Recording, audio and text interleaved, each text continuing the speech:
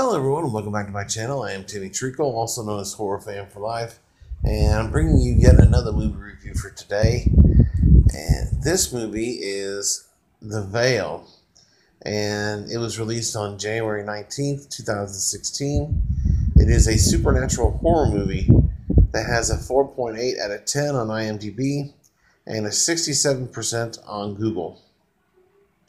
It had a $4 million budget, but there are no box office numbers to speak of. I don't know if it even was released to theaters. It was directed by Phil Giannotto and written by Robert Ben Garant. And it stars Jessica Alba, Lily Rabe, and Ivy George. And it centers around a true story of a cult. This cult that we're actually referring to took place as far back as the mid-1950s. And he was responsible for one of the largest mass suicides in U.S. history, or in fact, the largest mass suicide in U.S. history. Basically, it's 25 years after this cult leader convinces his followers to take their own lives. The sole survivor of that mass suicide returns, and she returns to the scene of the crime with the children of the FBI agent who led the case in order to make a documentary, and that's what they're doing. And Jessica Alba is the daughter of the lead FBI agent who raided the compound and found the mass suicide, except for a little girl. And you know how most of these cult movies go, where there's always a mass suicide or they get raided. This one was really fascinating. I did some more digging up on the actual cult leader, and the numbers that they portray in this movie are not even close to the actual number.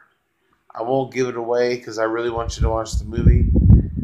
But as a supernatural horror movie goes, this is really good, really solid. I found myself really enjoying this one, actually.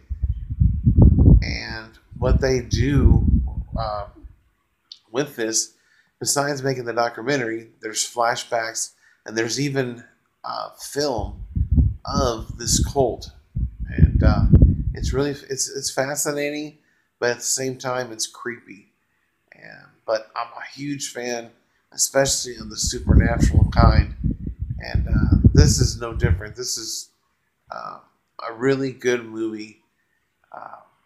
Had it been released to theaters, I think it would have made some good money, actually.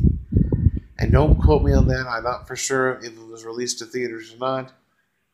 But regardless, this is one that I will recommend that you check out.